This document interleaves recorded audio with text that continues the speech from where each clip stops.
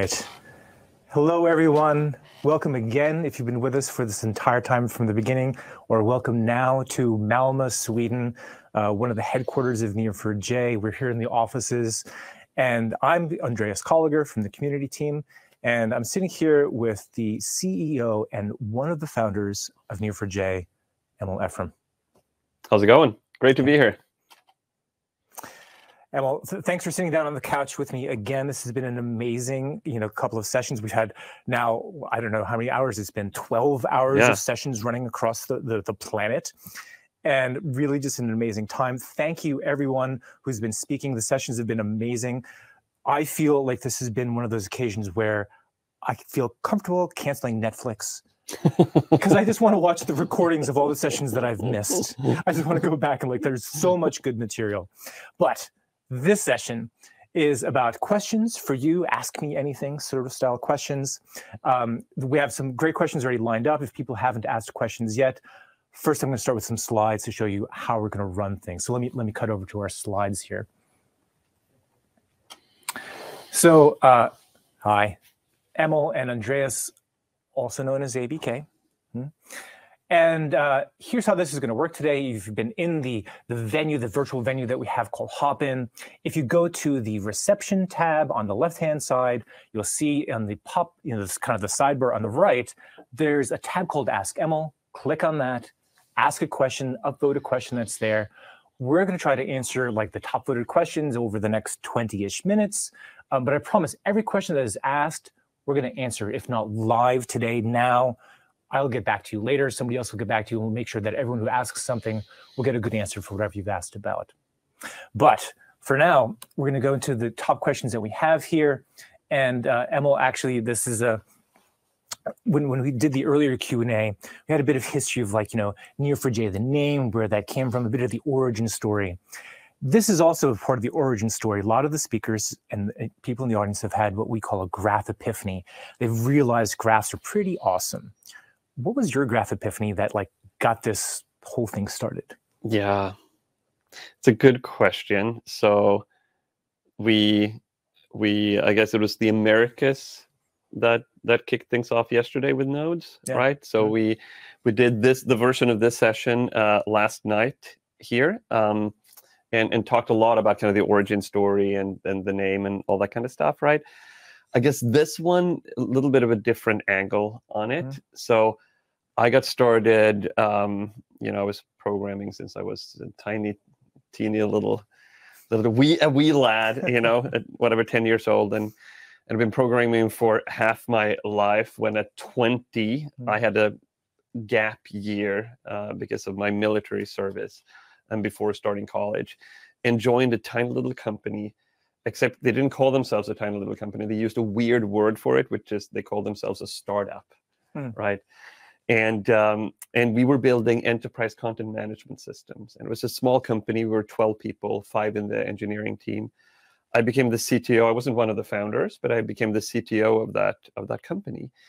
And we had a bunch of problems with the database. And even though I was, 20 years old, I've been programming a lot. And in all my projects, I think without any exceptions, the database had been a help. It had been an accelerator. It took this big, gnarly problem, which is how do I store my data and make sure that it's there? Absolutely, no mess ups at all. It's durably there. Make it queryable in an easy way. Make it accessible across concurrent transactions, concurrent users, mixed read-write workloads. That's a lot of hard work, right? And if your job is, in my case, there's a lot of gaming. Right, when I grew up, I built a lot of kind of multiplayer, text-based games. Right, this is a long time ago now. Right, that's what I wanted to focus on, not how do I actually get it to store on disk. Right, and so then I pulled in whatever database we had at the time, which was typically MySQL or something like this, and it always accelerated my development because I could then focus on building the game, not on that hard stuff. Right. So then fast forward to this small startup that I joined, and we were building enterprise content management systems, which is a lot of connected data because you have files that sit in folders. Those folders sit in folders. And then we added symlinks, symbolic links, which I guess in Windows is called shortcuts, right? So this folder could actually have multiple parents. And all of you in the audience, you probably know that that's mathematically where if you have nodes with multiple parents, that's mathematically when a tree turns into a graph, right? As we tried to shove that into the relational database, and it kind of worked, but man, was it painful. So remember, at a moment in time, there were 20 people in the engineering team. Half of them spent the majority of their time just fighting with the relational database, right? And that's when we realized something was wrong. This is just contrary to all of our experiences from before. And of course, today, whatever, 20 years later or something like that, as an industry, we have a very crisp understanding of this. We have a clear and good language for it. The abstraction here is there's a shape of data, and there's a mismatch with the representation, with the abstractions, with the building blocks, right? We have a lot of connected data. We tried to shove that into tables, right? That's ultimately why it took so much time. It took us like a year to figure that out, or like root cause analysis and asking kind of the 5 whys a bunch of times, right? And ultimately realized that, yeah, that was the problem. And so that's when we realized, you know what? What if there was another database out there that worked exactly like we were on Informix and Oracle at the time? I moved off of MySQL, but that worked exactly like Informix or Oracle. It was kind of scalable and performant, had transactions, multi-users, a query language, all that kind of stuff, but just a different abstraction, a different data model. Instead of tables, what if we could work with information and model our data with nodes and relationships? And so that's ultimately, that was the trigger that, down the path led us to build what today is Neo4j. Amazing. So born out of need, yeah. And then you thought, let's build our own database. How hard could that be? How hard could it be?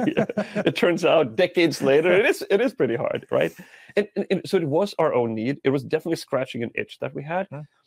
I think there was one strategic insight that we had, right? There's a lot of flaws in our thinking, and we took on something that was much harder than we expected. It's kind of the classic thing. If we had understood back then what we understand now about how hard it is, we wouldn't have taken it on. All kinds of naivete like that.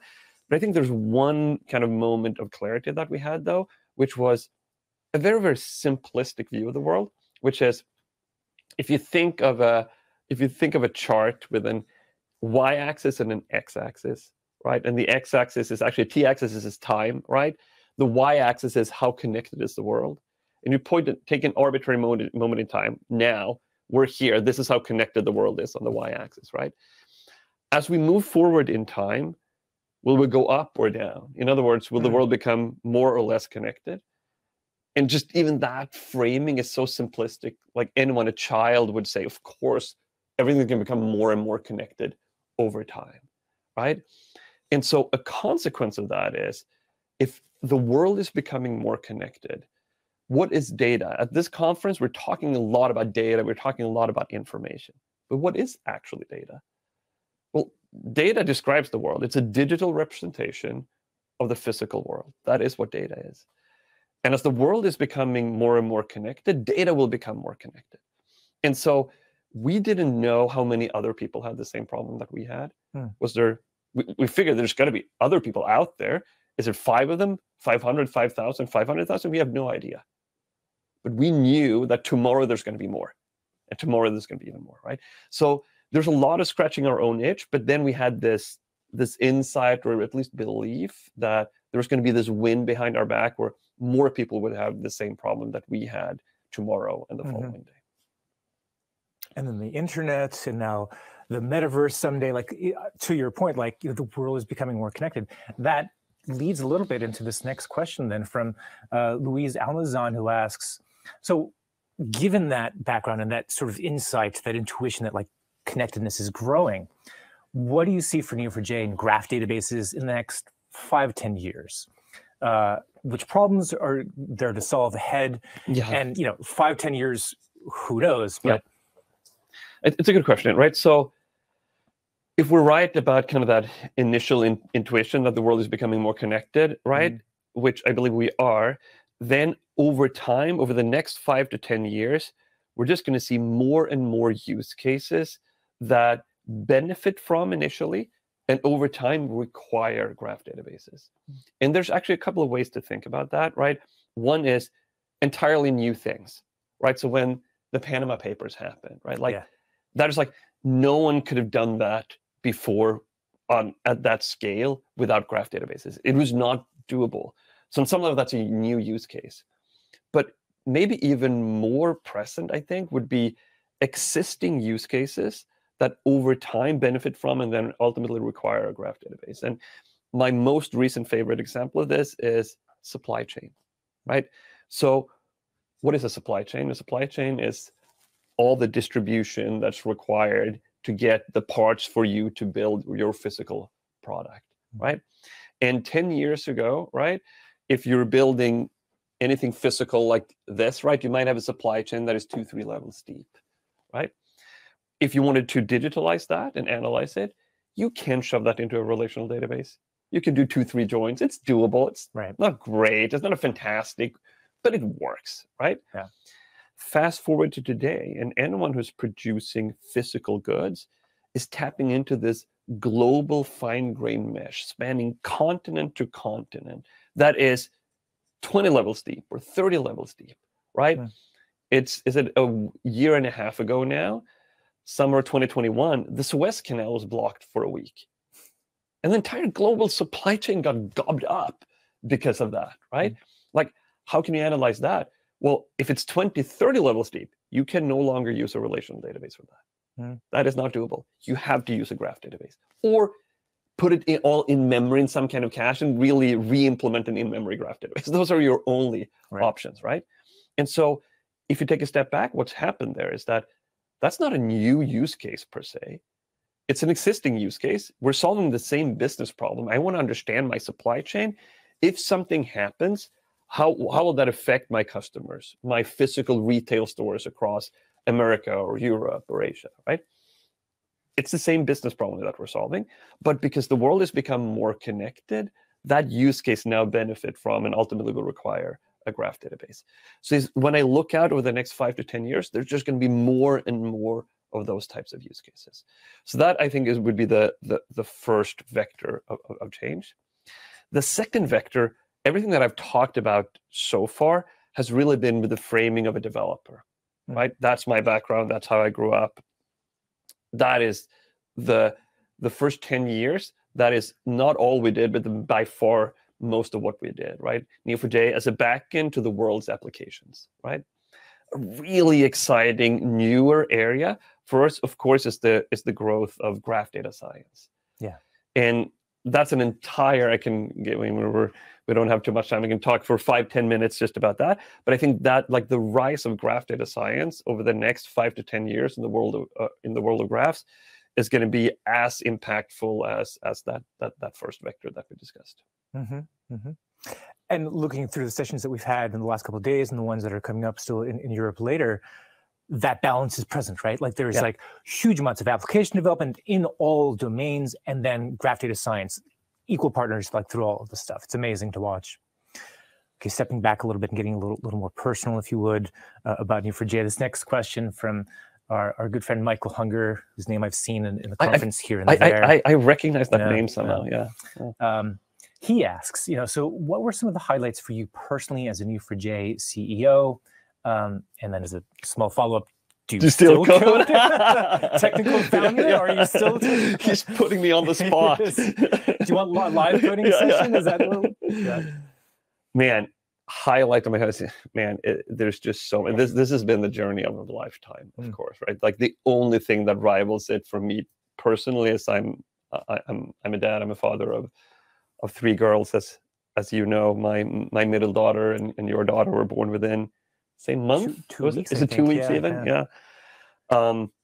That's the only thing that can rival like this exceptional journey. It's very hard to call out like one particular thing. Probably the Panama Papers would be very, very much high up there, right? And so for those of you who don't know it, it was the biggest data journalism leak in history. It was the biggest news story of the first half of 2016. The second half of 2016 had Brexit and Trump, Less fun, yeah. you know, the election of Trump, right? But the first half, that was the biggest news story of 2016. Investigating a lot of people using offshore tax accounts for avoiding to pay taxes, basically. And several prime ministers in the world were uncovered, thanks to a lot of hard work by over 200 journalists across the globe. And they are on the record saying that without Neo4j, it wouldn't have happened, right? So that one is, of course, massive. But there's over 20 independent projects using Neo4j to find the cure for cancer. And if I have to peel away everything, that's probably the most motivating thing for me.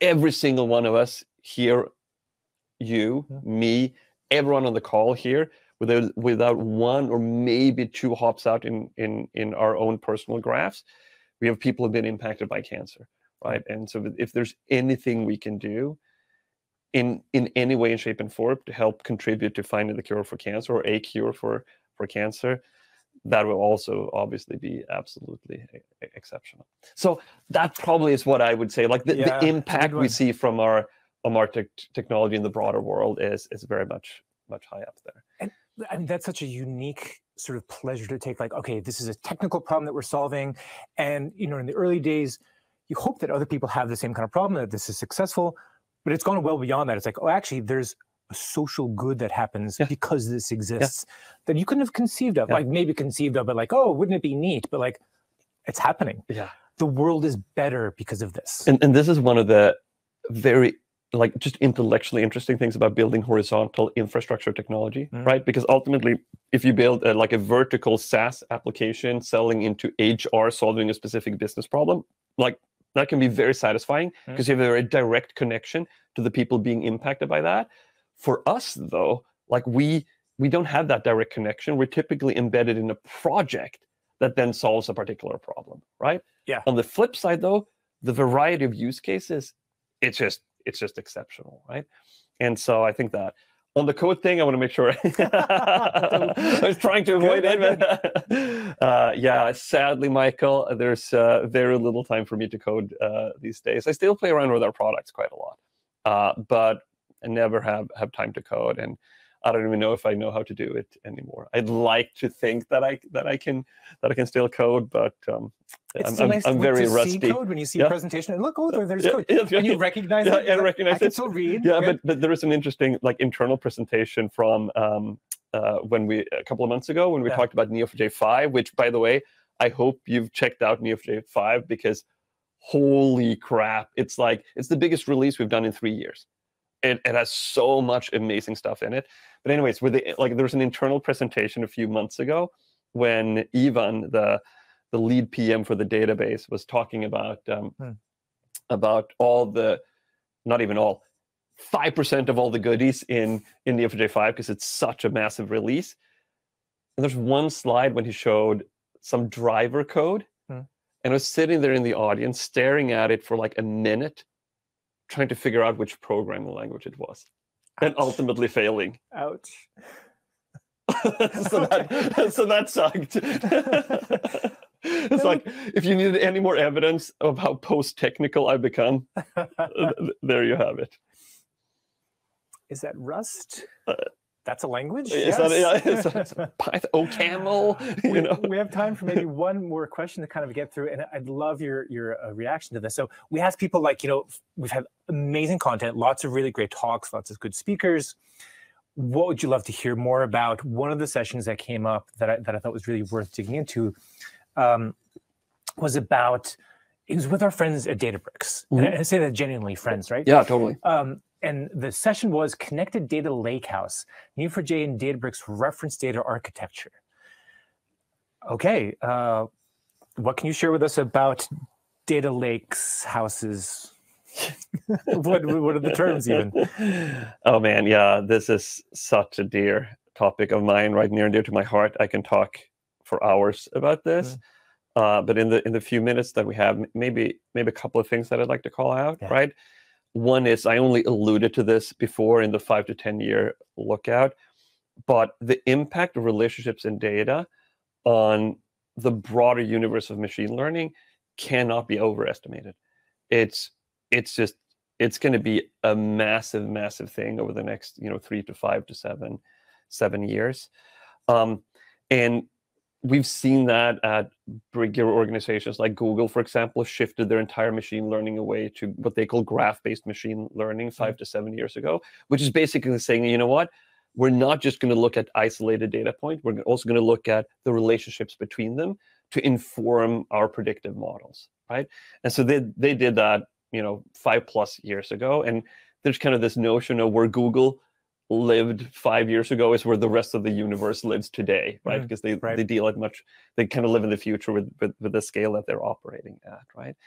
And so that's kind of the promise and the premise behind our graph data science product, right? Which I hope many of you on the call are familiar with. And so then, like, how do you then marry that up with the analytical data stores, right? So I think of the Snowflakes and the Databricks as in the broader category of analytical data stores, and I think that's what this question alludes to. And there's a lot of interesting things going on there. We have a close partnership with Databricks, which helps put together the broader data lake architecture that they have with an instance of Neo4j or a cluster of Neo4j and graph data science, and make that operate really, really well together. We've also started talking more recently about the knowledge lake architecture. Right.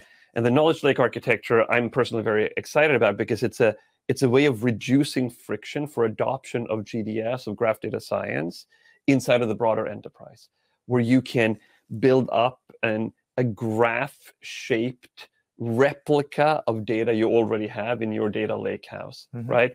In your data lake house, or in your data warehouse, right? Whatever instance or maturity you're on for your analytical data store, architecture.